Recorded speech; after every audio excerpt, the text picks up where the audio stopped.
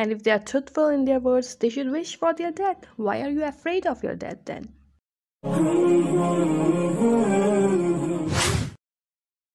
So it's Surah Baqarah verse number 94, and Allah says, "Say, O Muhammad, peace be upon him, if the home of the hereafter with Allah is for you alone and not the other people, then wish for death if you should be truthful." And in the next verse, Allah says, "But they will never wish for it ever, because of what their hands have put forth, on account of the sins which their hands have sent on before them. And Allah is knowing of the wrongdoers." Allah knows the mentality, Allah knows the wrongdoers. So a person whose deeds are not good is afraid of death. This is the formula of the Quran. Death is not good for a person unless his deeds are good.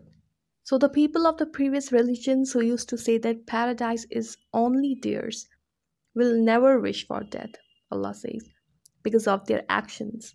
And so it is until the resurrection. Therefore, whoever says it, whether he's a Muslim or belongs to any other religion or any other sect of Muslim, if their actions, if their deeds are not good, no matter how much they say that paradise is theirs only, but the Quran says no, it's not yours. This is a false belief. So Jannah is not exclusively for certain group of people. It is for everyone whose deeds, whose actions are according to the Quran, according to what Allah says, what His Prophet says. And if they are truthful in their words, they should wish for their death. Why are you afraid of your death then?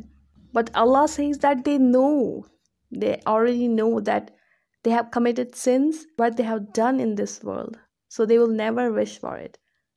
They know in their hearts that they are not good for Jannah. But still they say to people that Jannah is for them, and they expresses their superiority. Allah says this shows their mentality. And Allah knows the mentality of the wrongdoers. So Allah says they are the wrongdoers who have such kind of mentality.